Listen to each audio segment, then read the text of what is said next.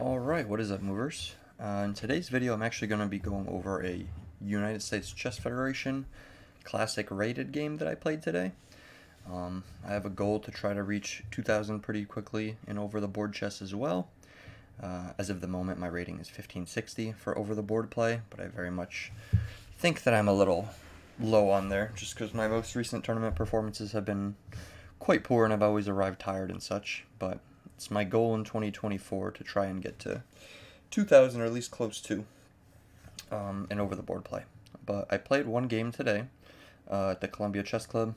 They do one game every Thursday, so if you ever want to play a game against me and are close to Columbia, South Carolina, then go sign up on their Thursday chess thing.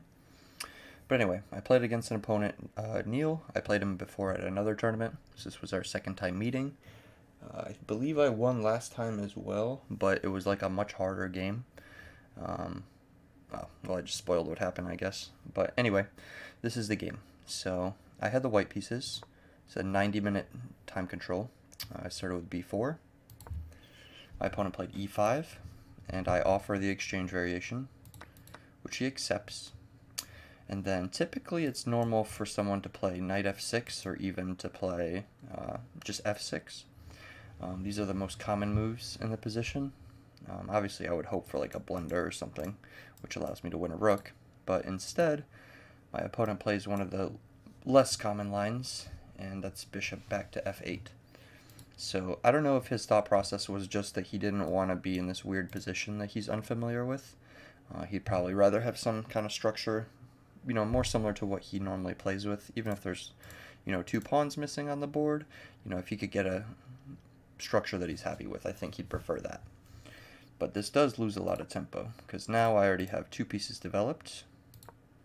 He moves his knight. I'd rather keep this diagonal since I just opened it up, plus I still want to have my bishop in the late game. So I go back. We get d6 out of my opponent. He's just looking to play his bishop somewhere. I'm assuming probably g4 at some point. I play e3.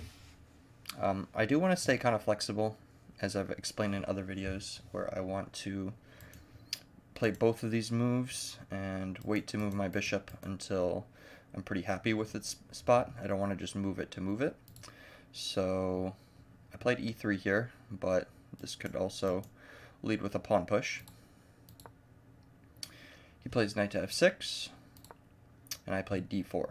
So since he doesn't have a way to claim the center with his e-pawn, and his c-pawn is being blocked by the knight, then I'm pretty comfortable knowing that I'm the only one who's going to have the center of the board here.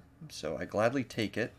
I'll also pretty much be in control of my own destiny when I want to push these and have my diagonal. Sometimes when you have this kind of setup, it can get annoying because you don't have a good way of getting rid of this pawn. But in this game, you'll see that it's a different case. So he goes for d5, but again, it's delayed. So he has pretty much made a few delayed moves here. I bring my knight over to d2. The idea, of course, being just to play c4 and get rid of this defender. Again, since this c-pawn doesn't exist to place support,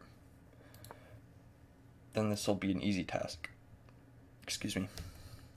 So I play c4, and one thing I know that he's considering, or things that I've seen before, like lines that are common, is that I see these sorts of things, and that's really not an issue for me. I don't mind trading off a knight. The thing is, I just want to try keeping my bishops on the board, because a lot of the setups where I end up winning, it's when I have these bishops aimed and open at the king. But instead, he just goes to defend this, and I take. So again, 2 moves to develop. So this thing has taken 3 moves to get here. This has taken 2 moves to get there. This pawn spent a lot of time to get nowhere, really. So even though he's 1 tempo ahead as far as piece development, I'm much happier with the location of my piece development, and I'm the only one who has control of the center. So I played a3, and this is actually the only thing that the computer didn't like about my game. So if I quickly flip to the review here, you'll see that I had a 92.8% accuracy, and there's only 1 inaccuracy in this whole game. No mistakes, no misses, no blunders. So the only thing it didn't like was a3. But I wasn't very happy with the idea of either of these moves coming in, because I just felt like things could get messy rather quickly. It's just more things that I have to, worry about pretty much. So I just wanted to kind of kick that possibility, even if it means I'm delaying my castling. I was just thinking, I spent probably like 10 moves on this move, I think, so probably my longest one of them all. But I was thinking, I do not want to move my bishop yet, because I don't know where it's happiest. And I can't castle yet, obviously. These pieces are where they're going to be. This is where it's going to be. And I still also don't know where I want my queen going or my rook going. So I thought, okay, well, this is a waiting move with a3, but I'm going to be more happy with the placement of my piece as a result. And that's exactly what happened. So he castled, and now all of a sudden it became kind of clear where I wanted my bishop to go. So instead of, having to go to a passive square like e2, because if you went here, then this move is no longer possible, because we get takes, and if knight takes, I'm losing a pawn, and if queen takes, then I just have this doubled system, which is not too pleasant. So this allows me to play bishop d3. Now this move no longer exists, because I have enough control over this square. It's also kind of leading my queen into finding a good move, where it can't really be kicked too much. Then my rook can come over to even one more square as an option. So that was kind of the thought process there. And we get captures from him. So I think what he was worried about is this exchange where he ends up losing a piece. So he wanted to move this here instead of going backwards. So I took with the knight. I was debating taking with queen and pawn, but I figured why sacrifice my king safety when I don't have to? I already have a decent enough position. I think if I turn on the eval bar, it's got me at 0.7 of an advantage, 0.8, which if anyone knows the b4 opening, you know that it starts off not only at not an advantage, but it's actually a disadvantage from just playing move 1 b4.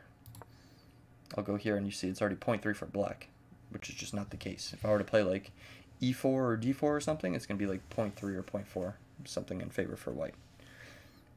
So just the fact that I've developed a tiny advantage is very good. But anyway, we get this. Queen comes forward to d7. He's trying to connect the rooks. And I had some thoughts about tactics where I could just push this and try to kick the knight and then chase it. And I was thinking if he takes with this knight, sorry, let me do that again. If he takes with queen, then I just take this knight, then I take this pawn, and the queen's hanging, so I get it.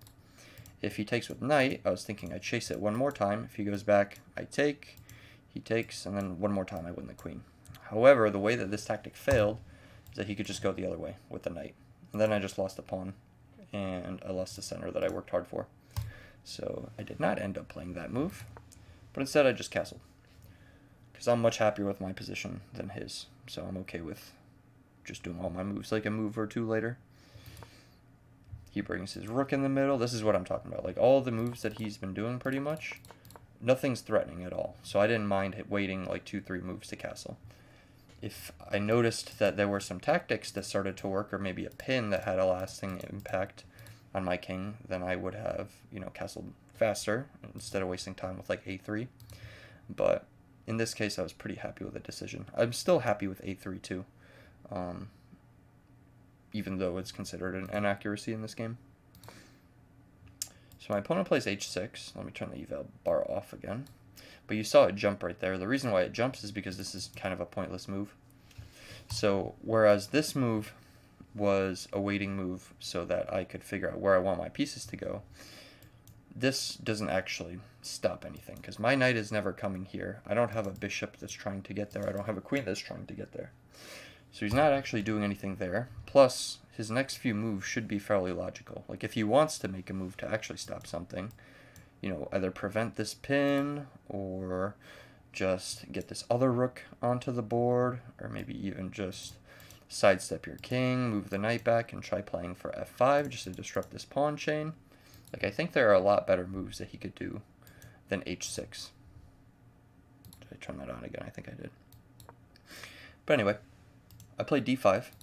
I was between both moves, but what I didn't like about e5 is that the knight could come over to d5, and then I kind of am not doing anything here except blocking my own bishop, And then I still have to find a way to kick this, and I would have to either sacrifice my light square bishop, which would suck, or trade off another minor piece eventually to do so, because pawns are never going to do anything with that.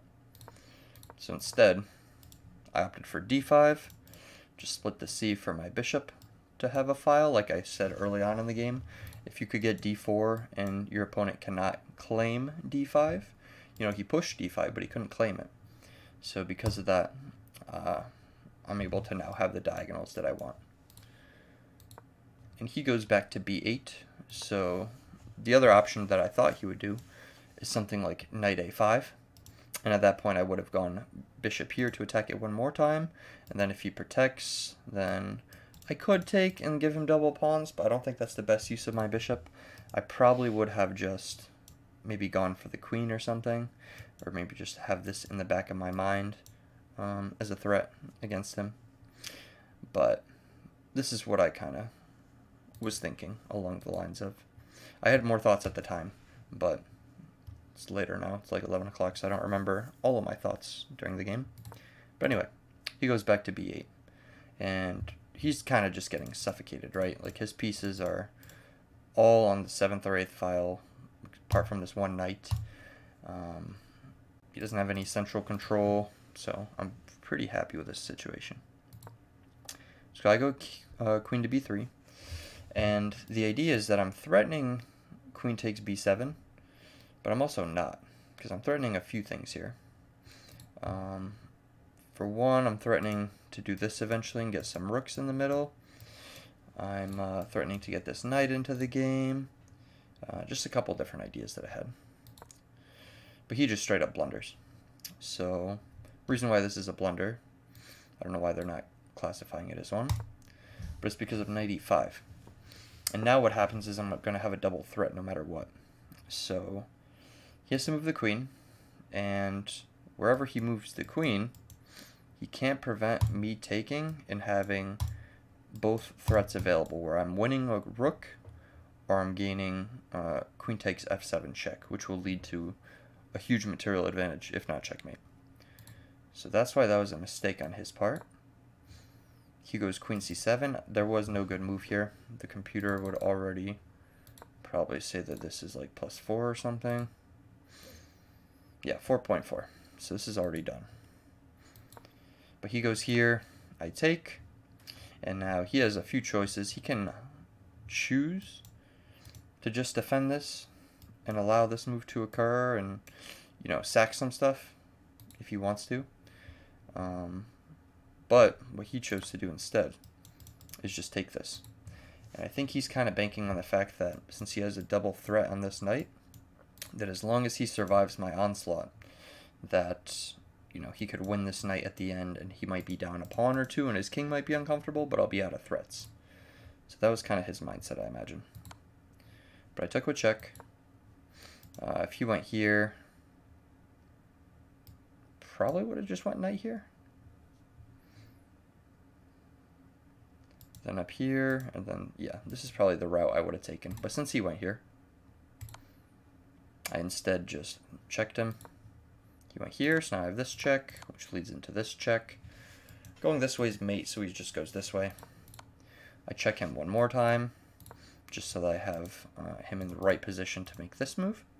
And the idea here is that this square, it would not be checkmate, but if I'm able to move him here one more time like I did previously, then it would be. So he doesn't have enough pieces to win this either. So if he takes with the knight, I'm taking with the bishop, and then his queen's under threat, and I just won a piece. And then I'm still going to take this and try to mate. But yeah, he must have missed this tactic, but the game was over already anyway. But he just goes knight to d7. I go knight h6 check. Again, this is mate, but now this is also mate, so he just has no good option. And just like that, I was able to checkmate him on move 27. Last time I played him, like I said, it was a grind. I think it was like a 60 or 70 move game. I think it was the same time control as this time. But yeah, I mean, that was pretty crazy to me. I think that I improved a good bit since my last tournament. I've also been playing more confidently. And yeah, just overall happy with my performance and just ready to keep winning every week. and then hopefully I can get my rating up to 2,000 a little faster. I went up 7 points from this one game, so if anyone's wondering what a 250 point discrepancy will net you in terms of points in USCF ELO, it's 7 apparently, or 8, I guess, kind of like a, I don't know. There's probably more factors that go into it than just the difference in ELO, but that was how much I gained today. I like the Columbia Chess Club though. They have not the most members. I think I saw, what was it, like maybe 30 people there today or something, but a lot of them were just like goofing around or like parents and stuff like that. And I think there were maybe like 16 people that actually competed, and they just split it into under 1,200 and over 1,200. So, I mean, I have equal odds of playing someone who's 1,800, and I have equal odds of playing someone who's, 1,200, or in this case 1,300. So my first week I had an easier pairing. Next week, if I come back, I hope that I get to play someone that's like 1,800, because I'll get more of a juicy rating jump from it. But yeah, excited to have this new series, and I will catch you guys next time.